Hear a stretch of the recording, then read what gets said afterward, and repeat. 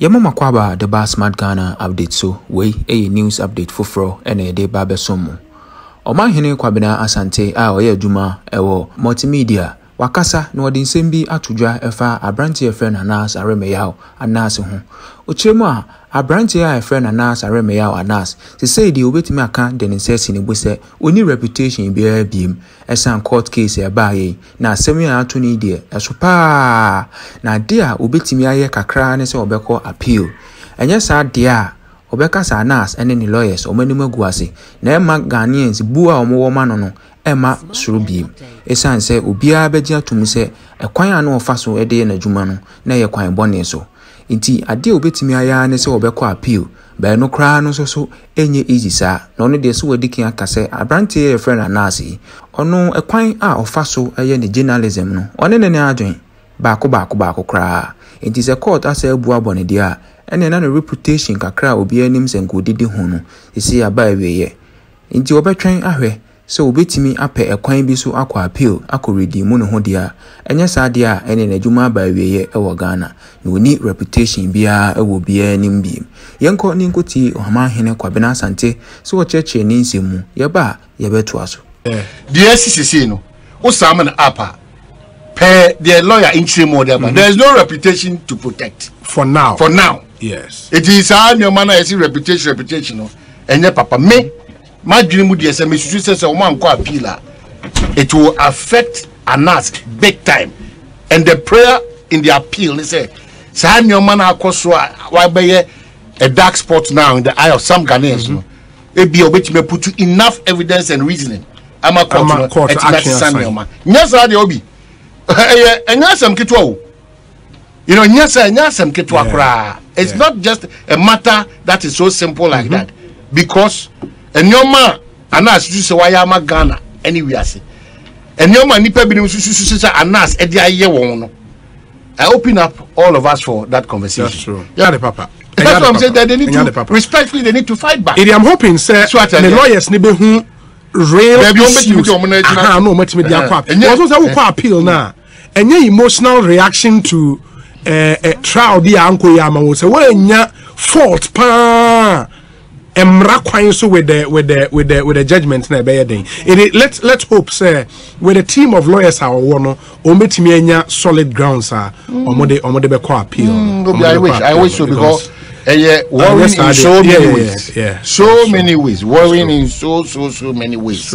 You know, that's why I mean medical cause some of his dealings, you know, I really don't subscribe to it. You're clearly question anti-movement, you know, or I don't believe in some of the things that he has done. Honestly, some years and truly, but in your money be one man. Clearly, unkutua mena mobi nkotom kaswa kwa investigation. The person me can say, per the lawyer can. I think that Anas and the lawyers, you know, they've been really injured. You have no reputation to protect. Osaman Apa. I think they should go and appeal. Because if they have grounds they believe to that appeal. They have reputation. So because I mean, ordinarily, I don't have any legal background. But ordinarily, kind evil, murderer, extortionist, and all those things. I establish Ampa at a point in OG will be XYZ. The portion if what is happening is the case in court. Clearly, and also Anas on several occasions because on yet so you have to go back to court. Matna ha kase enye didi atemu they be am kasa same and mo kwa the say mo say mo kwa abontin as well say mo kwa through a different scenario altogether. The lawyer for be deceive be tutu anyagu ye ni basa wa abontin after mo ko gina court through mo ankasa different mo ka be ni nyina na a different matter omo ba na abontin mo say be trust actually. I'm just watching the space. No crap pa say me Anas lawyer pa me na. Because per this there's no reputation. Per what has happened. If the judgment is made to stand. Yes, there's no reputation. It you can say unni say ni munyam bia kwa say wo de be ma wo say ye asumesi na obentene dia. You need to fight back. If ujidi to say sa na mo na ansem na judge nchirigu krata aso tia wo no. Wafakwati kwan bi so awa dance ya enye eni so wo mra kwan so. Why do you sit? Because if you sit for the records you have no reputation. And that's so dangerous. But lawyer Maxwell Pokwaji can say sometimes the conversation be center on the orbiter neoma judge no ekaya yanchirengu kratas enye da be egu kratas be nye fapemana ye ruling no ejina so in some bad name of court no we say your orbiter and your ratio no the reasoning behind the ruling it eno na say chema ebamu a utumi e court appeal Obeta neoma bia okeka say yesterday journalist terrorist he's worrying that be no want me nyina so fan no problem ordinarily na make say wo na usiamra no me ordinarily very worrying because I agree. Yes, if you look at what Anas claimed to have done for this country and beyond na Ghana court etimi kra kika yen fanye kika sanse mu kra na terrorist na ade papa no ya de papa. That's what I'm saying, that they need to respectfully, they need to fight back. I'm hoping, sir, the lawyers need to real issues. No, appeal now. And your emotional reaction to trial, the uncle Yama will say, well, fault, pa. So with the judgment na be day. Let's hope, sir, with a team of lawyers are one or solid grounds are or de be appeal. I wish so because worrying in so many ways. So many ways. Worrying in so many ways. True. You know, that's Omanhene Asante etwa ne nsem so a ade o chiri kra ne se obi edi case ebekọ court na de e hye de tem ne se court na wo kọ ne nko ade nkunimdie nko ano no de efata no no de onhwe ne mu se bi obetimi edi nkuku ohwedi isi ye ya o se no abia na na hye anasa reme ya woni ne lawyer stream se kwa omukọ court wi de by hook or crook omwa na ebewini enti eba se omodi nkuku sa no ama ateke omo by surprise na we nso so ka kire se yenyi politics ne nyoma bia e de hyehyehye ye judiciary nsemu no yenyi mfrim esanse se ye kokoto a ye betimi adi nkunim ene ye betimi nso alusu na lance nkuku ya wadi ebema amanfo kwan bebre ama omo nso so etakini to the law ama omo de na komranim ama se odi nkuku dia ne chese the reputation a waka ho asema aka no aba awieye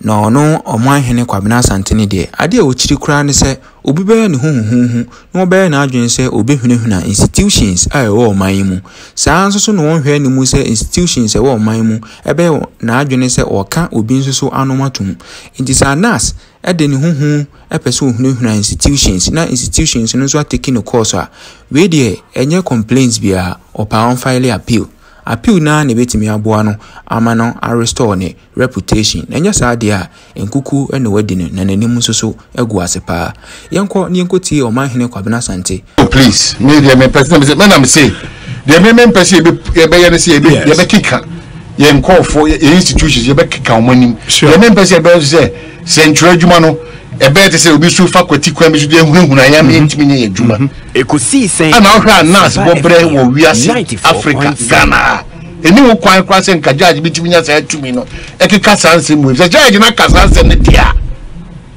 we all have to be worried. Both who on the campo, in the campo, he has done a lot of things for Ghana to arrive at this point, whether good or bad. But the judge keka sanse mu dia and they are quiet on it. And as Omunya Yamojomitu and Amombiana. Yeah, but one announcer say on the they have to. Yeah. And that's what we see one appeal there on one maybe another. He has to. Yeah, if this judgment is made no, maybe another. Now dear partner one appeal am yet me. Na me anyo ado am be ansem ne kai ka se bia the all can nation mu ha na se na se what now sadia. O dey na aba biem. Number 21 na se no say. So because it opens people also up that me I would never for akwan bi so ameti use a judgment you aba anko ye me take you on. People will also start taking him on because the judgment we are bad there. Auni and Munyambia class of this judgment out there. Clearly, what it means is that say me a customs officer, now me 15 cities or 58 cities. I'm 30 years a Juben ya boy. You think that I'll sit down? So I open Obia up for whatever. That's why it's a caution to all of us. Ghana Nibia, so we are judge, so we are politicians, so we are centrality too. Dan mbetina kan say central for mrasu yeah anya title we dey say central for mrasu and maybe we are CBA central for whom by strong on a simple Basama Crona so catch oh baby sure what trash bia or centronia you need to move and appear not different the anti ultimate yeah the ocean might you to me on a year but if you're not careful you assume that because of that powers now we are untouchable and I don't make mistake it's not true you need to admit then we can move on. But we cannot assume that say me could do for a quarter court in and that again never Ghana for team come on. So maybe there are some quarter win and couldn't be other. Me lose papa. Me just simple only in this country. And I will be a court be an who say lose or win. Yeah. It's all the old coin me the maximum quarter. My green 100%. I said winning. But I said my mama come and also a little opening say Bibia bet Messi and no tina Nyansemunu Judicial Nyansa massacre says who didn't kugo now to say and koye mawa. Who bet Massa court you was say there be quite a judge, quite a lawyer, quite a city church or 7 fast meaning I say the what we don't have to resort to Obi. And then they come in the cry. Within few seconds, you are bringing a whole judiciary down because Obialusu case. Mestre Ghana for Muntier lawyer for the Duania no more should do Monsem Coco, be throw a bontenture. Duana a throw. If you have had an experience in court, now judge lawyer for the people, some mobile radio, and throw pa fita pa lawyer for the be. Oh, did throw papa. If you see the same lawyers in court, because you're sure you know, now no country me and Kanasem. Now no, it's so bad on tia. Kiki. No about 2 years we need to. Say zombie boys. We have to stay away from that. We are interested about court Juma. Minya, see a court on Shisha. Said the Baya, or Mobaki Kasan, some when I listen to some of these lawyers talking on radio, hey. Anya smoke court who send me who court line cast you court na court them no trouble to crowd asam no kawa e kosi say no court no different I'm shocked or the more no a site way no I just say highly opposite what he has come to sit on radio to talk about. Why do we do that? Why? It's getting out of why? Yeah, it's true. Worry no they be am o man na no. If we are based on partisan reasons, we will get partisan results all the time.